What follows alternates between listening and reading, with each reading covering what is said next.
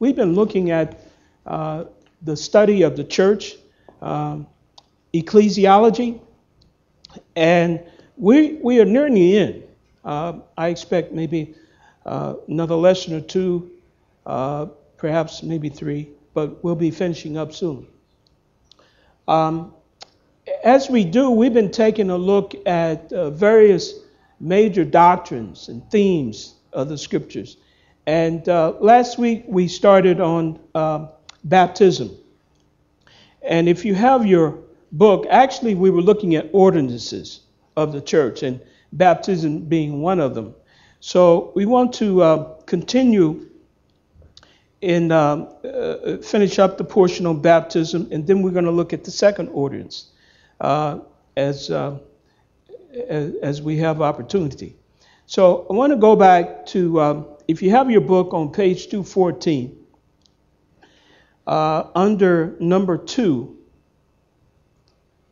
and I had it as number 1, but it should be number 2, prerequisites of baptism.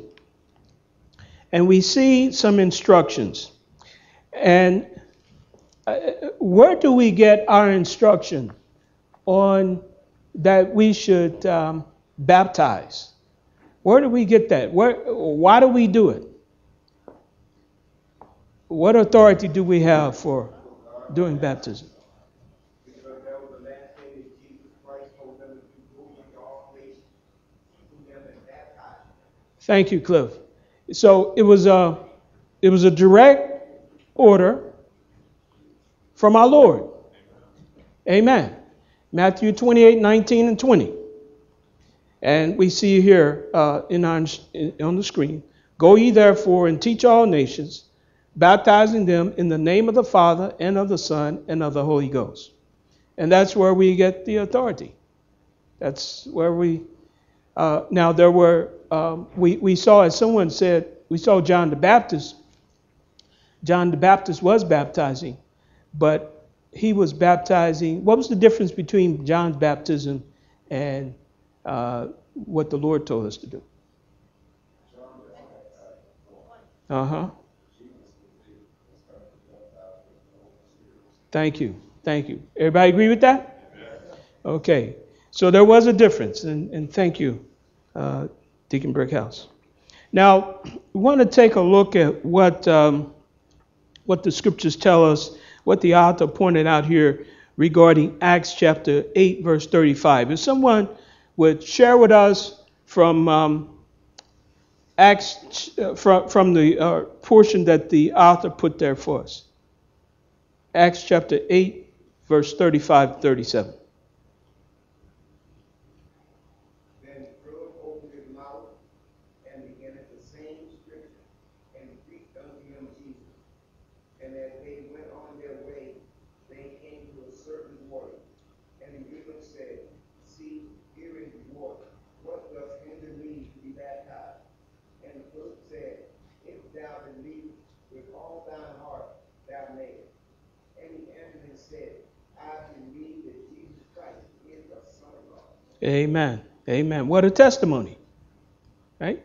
And we see here, I don't know how he knew that he had to be baptized. Obviously, he had studied, maybe he had heard it, but he knew that he needed, that one of the things that, one of the prerequisites was believing and being baptized.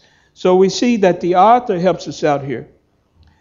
Somebody read that last paragraph in our book? Matter of fact, here it is here. Before a person can be baptized, he must understand enough to be saved. If he has a good background in the Bible, that instruction may be done. And likely he gives you in Acts 8, 37. Some people will need much detailed instruction before they will understand God's way of salvation. Missionaries have reported that in some cultures, the instruction of a national may take years before he is ready to become a Christian. Okay. So we see one of the prerequisites is that they must understand enough to be saved. Let me say something here. Let's say we have a candidate who comes down. We take him back in the back. And he wants to be saved. He wants to know who Jesus is. Do we stay back there with him until he comes out? We don't let him come out until he knows who Jesus is? You understand what I'm saying? You're looking at me with a face.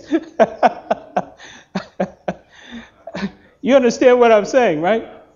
Okay. Well, do we?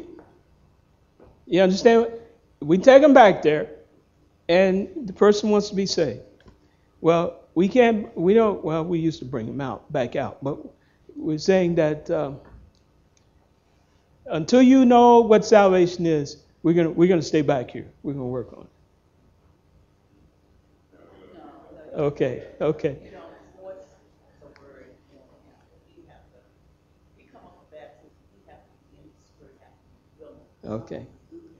Uh-huh. Okay.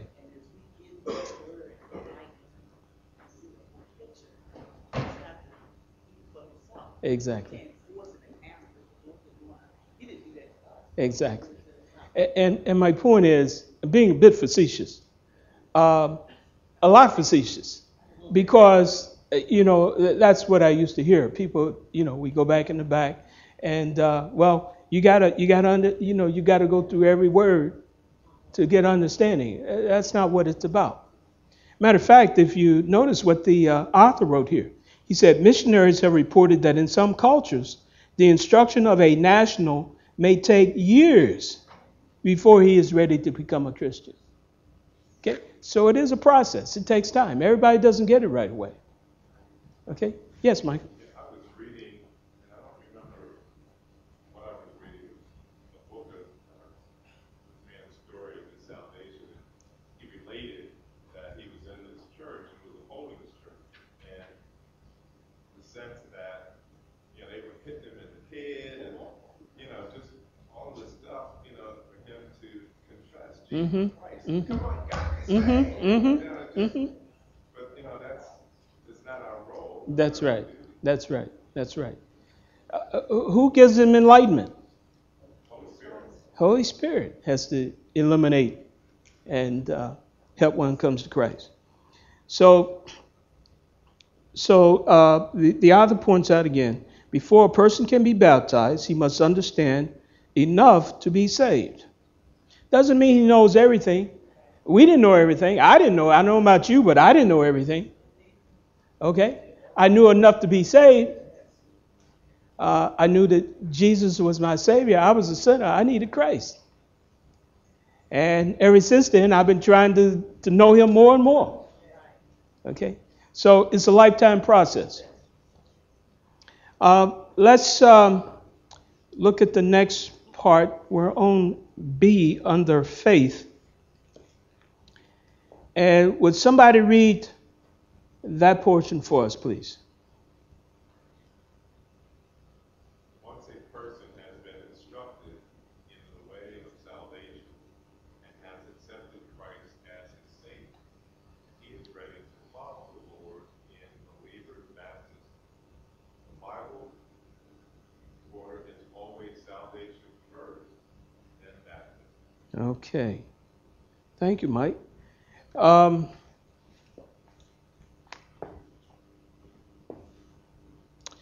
What about, there's some churches believe that when they have a child, they want to bring him to church, and he has to be baptized.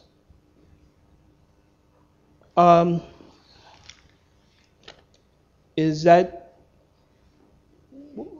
that biblical? Is that what we do? Some churches do. Yes, girl.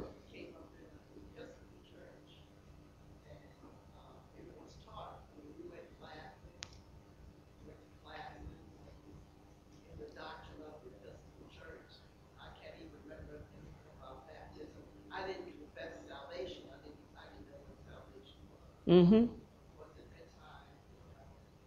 Children dressed in white, and I don't think, no, this was, I think about the confirmation, it was all coming in together. Mm-hmm. But I didn't understand anything about the child, and seeing babies were done, and water pools, all Mhm. Mhm. I can remember ever really being even taught the significance even of that. Mhm. Mhm. So I think it was just something that was traditionally done, in the Episcopal Church, and I really believe the Episcopal Church was a break off from the Catholic Church. Exactly. Things in between. Mhm. A lot of things I realize now that were done in the Episcopal Church, I see, that in Catholic churches. Right. Right.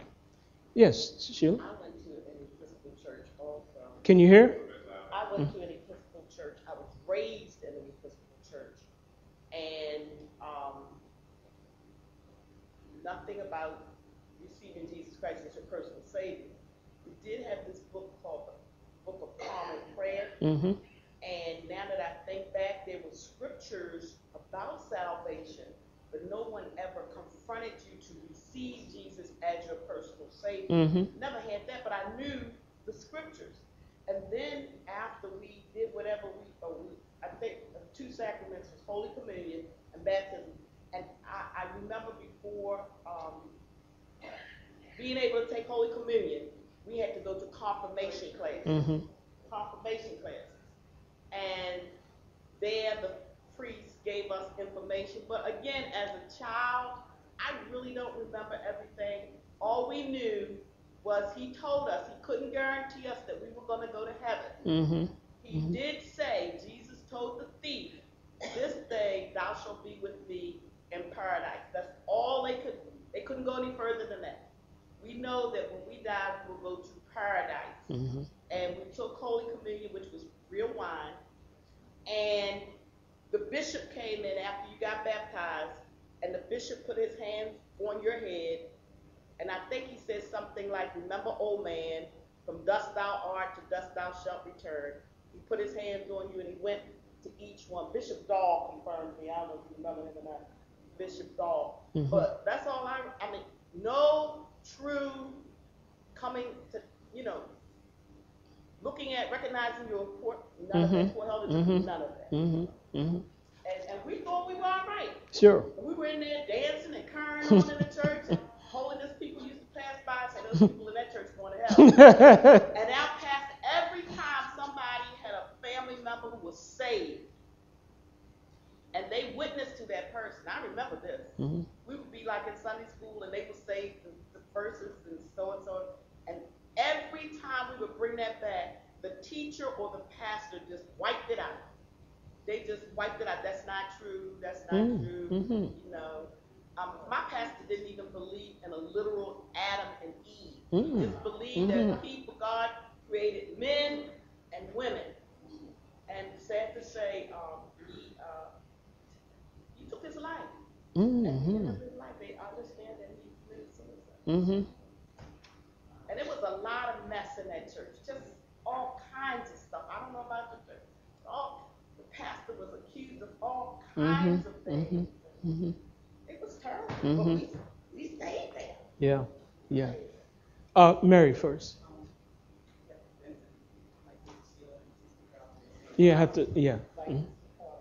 friend Sheila was saying, one side of my family was Catholic, one was Baptist, but we still did not hear the plan of salvation yet. Mhm. Even in the Catholic church, we went to a class for instruction before we did any community. Mhm.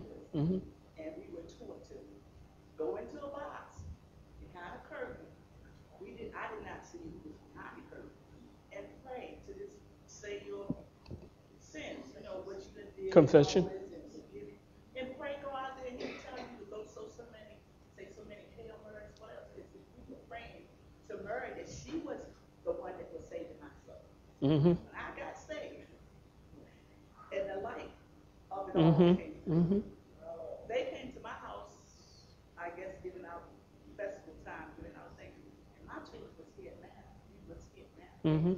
Service that my mom did have a Wednesday service. And I didn't accept Christ then because dwelling in me. Mhm. Mhm. That week, that Tuesday, I went to my mom's. And Brother Paul said, my dad was sitting there, he's about me. They really to pray. Mhm. I didn't take my children back there because they sprinkle on whatever they say. Right. Baby, I don't feel like them. Baby cannot confess the sin. Right. That's the Right. baby.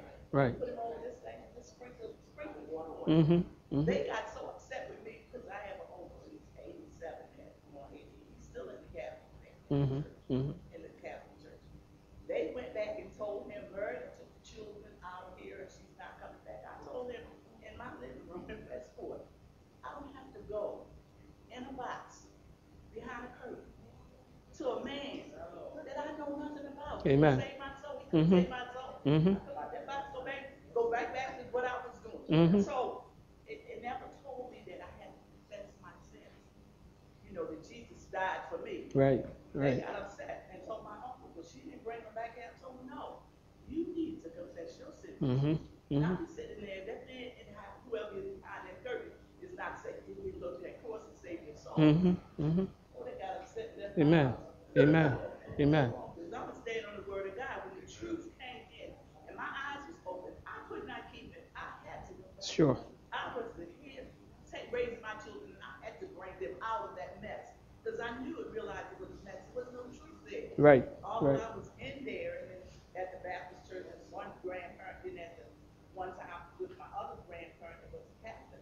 But I couldn't keep my children in that. Mm-hmm. I Right. realized God hold me accountable because I'm here for them. Amen. I have to bring my children up in the word and the truth. And that's what I did. Amen. Mm-hmm. Curlin, did you have a comment? Yeah, I was just kind of thinking about, Episcopal Church too. They were, the church that I went to was very strong tradition, and you genuflect, if you stayed down there a little bit longer, that makes you a little bit holier, that kind of thing. Oh, yeah. And I remember one time, this was like I had to be in one of my first year college.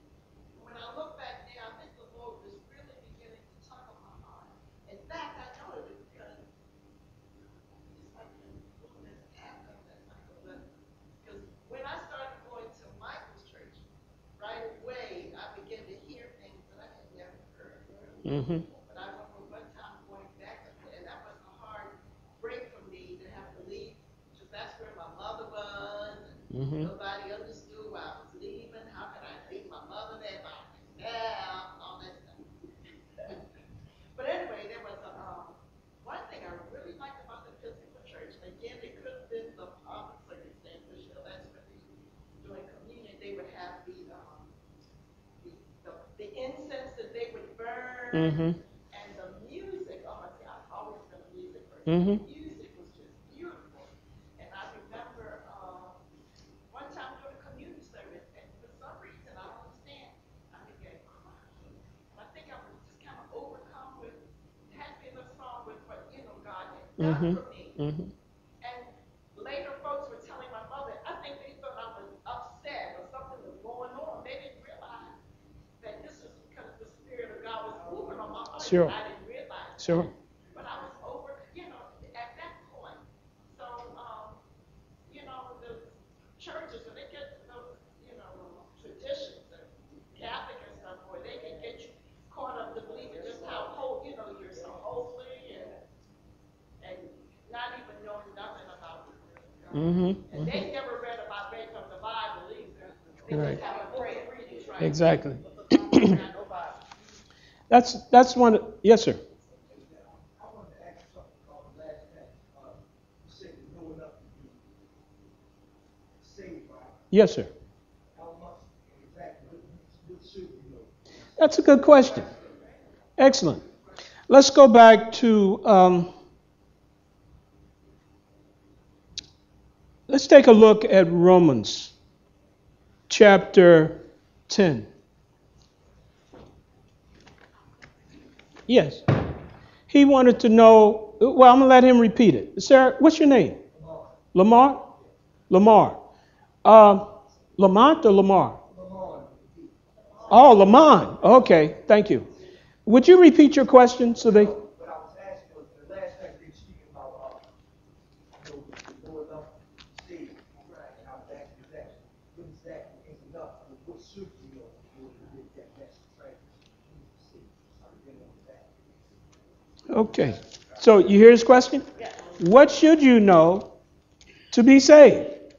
Okay, Cliff? Yeah. If you look over on page 215, the book again, It's underlined. It said simple faith in Christ is the primary prerequisite for baptism. In other words, before you even get baptized, you have to believe that Jesus Christ is the Son of God and He died for you. Okay. That's true. Now, I want to give him a biblical scripture that he can go by. Okay? Because we believe in the Word of God. Amen. Okay? Not what man wrote, not what I say, not what you believe. That's right. Okay? What does the Word say? Okay? So take a look at Romans chapter 10. Matter of fact, there's many scriptures I'm starting to flood in my mind. If you have another one, you think of it. But we want to share with Lamont Romans chapter 10, and I want you to turn to. Let's take a look. Let's begin at verse 8. It says, Romans chapter 10, verse 8. But what saith it? The word is nigh thee, even in thy mouth and in thy heart. That is the word of faith which we preach. That if thou shalt confess with thy mouth the Lord Jesus, and shalt believe in thine heart that God have raised him from the dead, what does it say? Thou shalt be saved. Now let's go back and look at that. Let's take a look at that and see what it's saying. Let's see, verse 7. Wait a minute.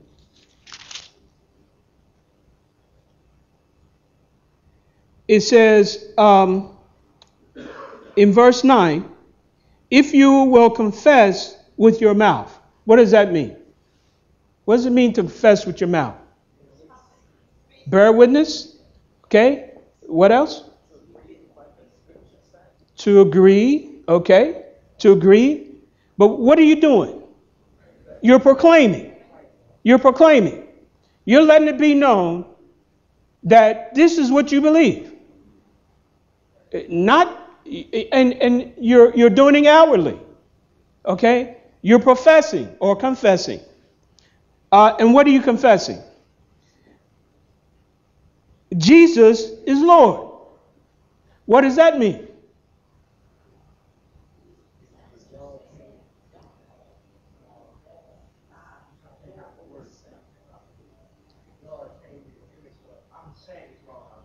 That's all right. Okay. Okay. That Jesus is Lord. That he came. I think I understand what you're saying. And we're going to get there in a moment. Anybody else want to help him out?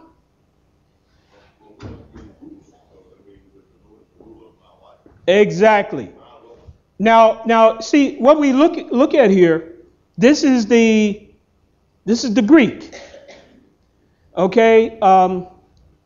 And in the old Hebrew scriptures, it was a capital L-O-R-D, all caps, Jehovah. Okay, but when it was translated to Greek in the Septuagint, they used capital L-O-R-D, meaning same word, God. It means God. That's how they proclaim God. And so our master, as you say, he's Lord. He's the owner. He's the maker. He's the creator. So what he's saying here, you're proclaiming that Jesus is God, is really what you're saying. That Jesus is God. Jesus is Lord. And that's what you're proclaiming. Jesus is Lord. And he says, so if you confess with your mouth that Jesus is Lord and believe in your heart that God have raised him from the dead, you shall be saved. So going back to I believe what you were trying to say is that Jesus was God in the flesh.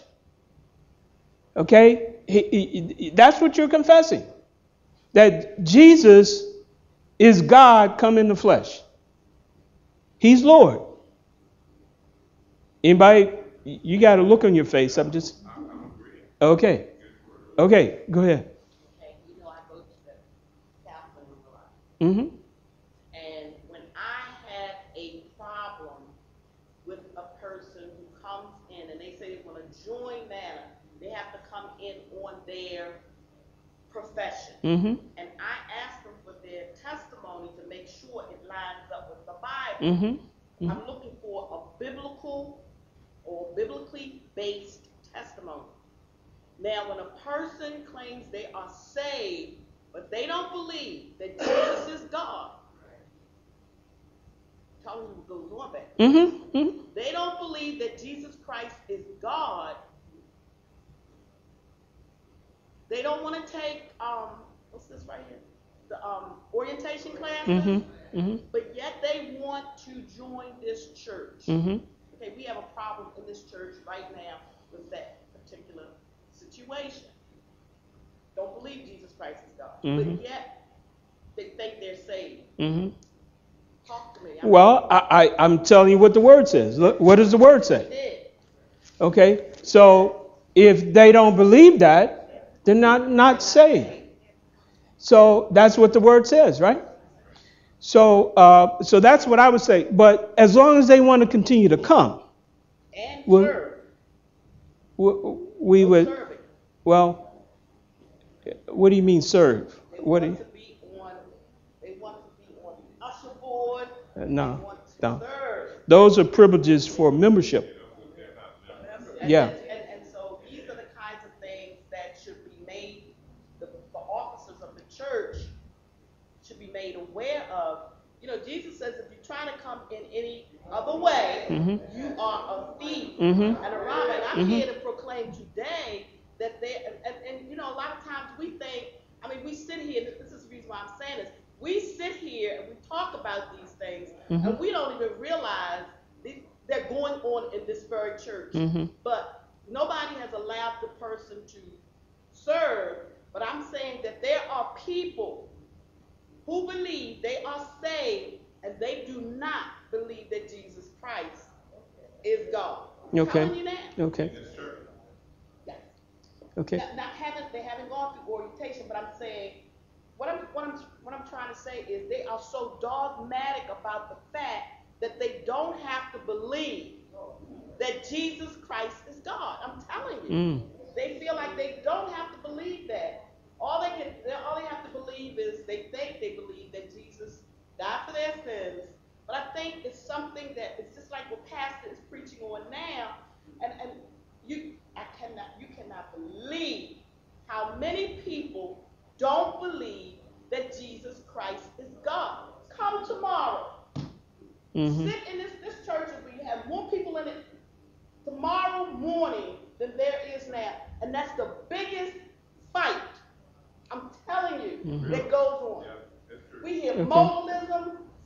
They profess in Christ. They don't believe Jesus is God. I'm telling you what goes on. Okay. And you just have to make sure that, and I know I'm adamant about this, but because I go back there so much and I hear so much and I see so much, if you don't get that, if they can't get that thing straight, and you know they get upset, Mhm. they feel like I'm trying to tell, I'm Mhm. trying to show them Mm-hmm. this is what the Word of God Mhm. is saying. Mhm. And you'd be surprised how many people get an attitude, I mean upset, when you tell them that they must believe Mhm. that Jesus is God. I take them to John 8:24. Mm-hmm. They can't understand that I am. Sure, Though. sure. Jesus told the Pharisees, if you don't believe that I am He, meaning God, Mm-hmm. you shall die In your sins. That's right. But that is the biggest problem. Okay. Well, we'll have to make. Before I want to get Reese. Go ahead, Reese. I want to say this, that we don't have a problem. It would be a problem if she didn't keep Christ before. Mm-hmm. You understand? Because, there's going to be a lot of people that don't believe in Jesus is Lord. You understand? But we must keep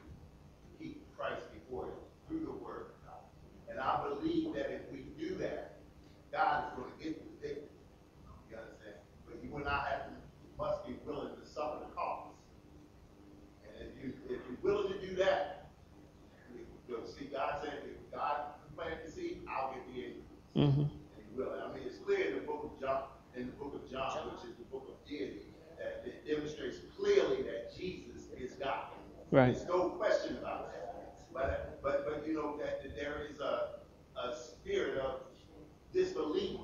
We understand in this world. We understand that. Mm-hmm. See, but them having that spirit, because I'll be honest with you, at one time, such as where I you understand? But somebody, Jesus loved me enough to die on the cross. Somebody, and he used somebody to love me enough to keep telling me that Jesus is God. Right. And I need it. So the problem is not their disbelief. It's you and I not keeping Christ before.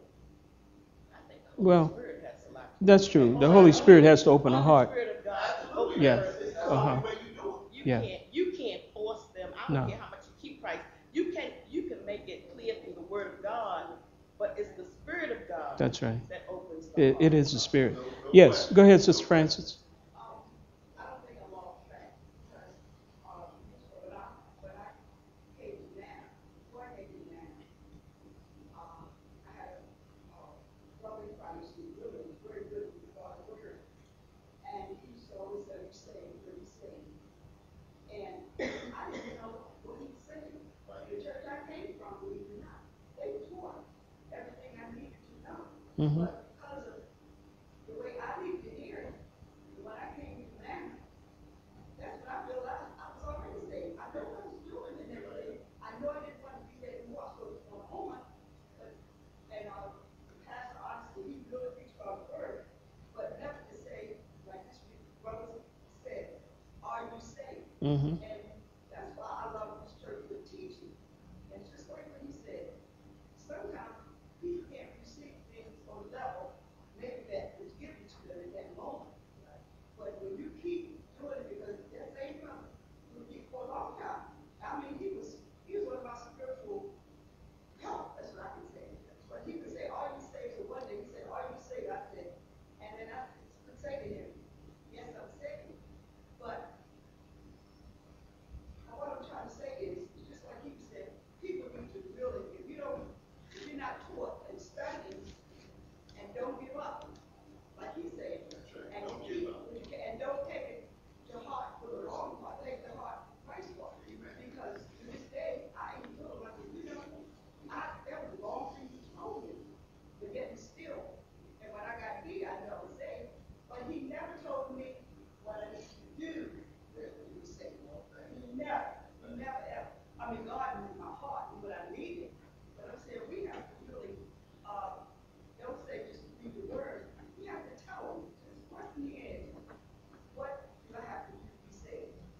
And that just stays in, and we just have to keep loving whoever saved, but at the same time, and pray that they want to go to a Bible teaching church. Mm-hmm. Because a lot of things I receive now, this Bible teaching church, but I don't receive it necessarily here because I listen to other people.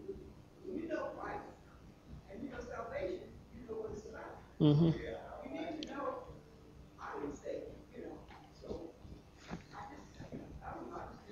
Well, I think for one, you need to have it goes back to what Sheila said. The Holy Spirit has to open your heart. Exactly. And as long as you don't harden your heart, you can learn. You will find him. Particularly if you seek him with all your heart. You seek him diligently, you will find him. He will open up to you.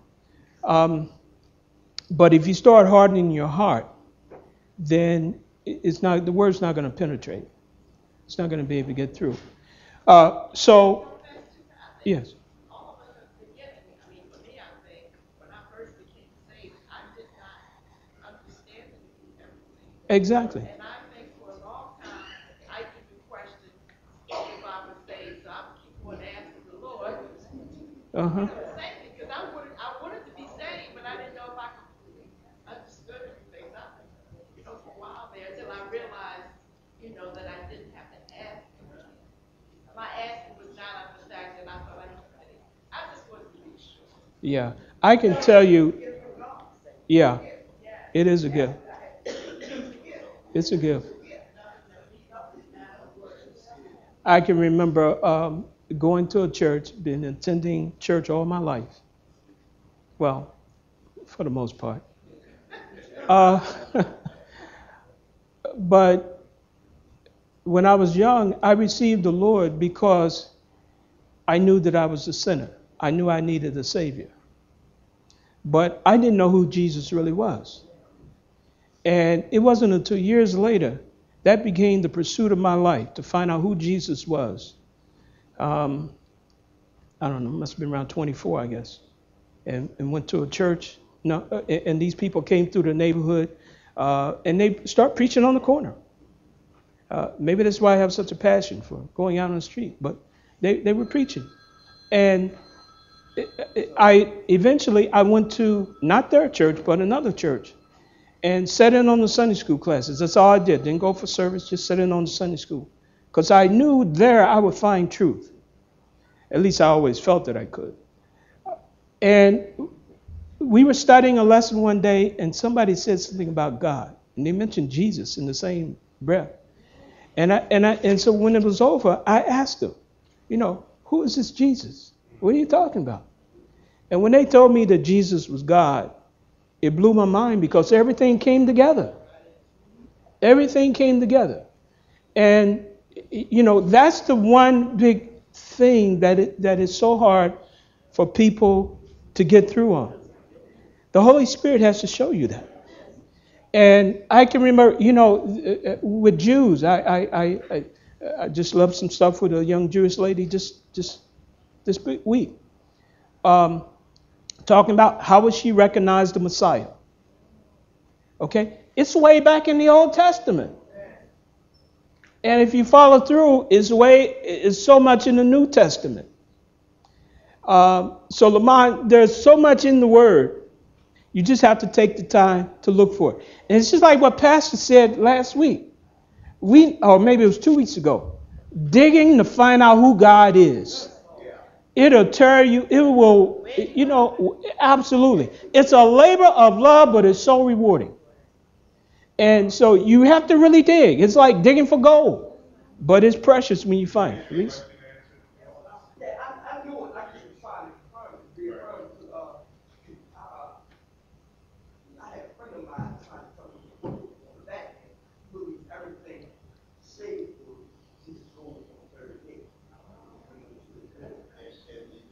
The biggest problem for you and I is to try to intellectualize this thing. Right. Because see, for me, it just didn't make sense that Jesus was God, because he was the man here on earth and God was in heaven. And how can all three of them be in the same place? Mm-hmm.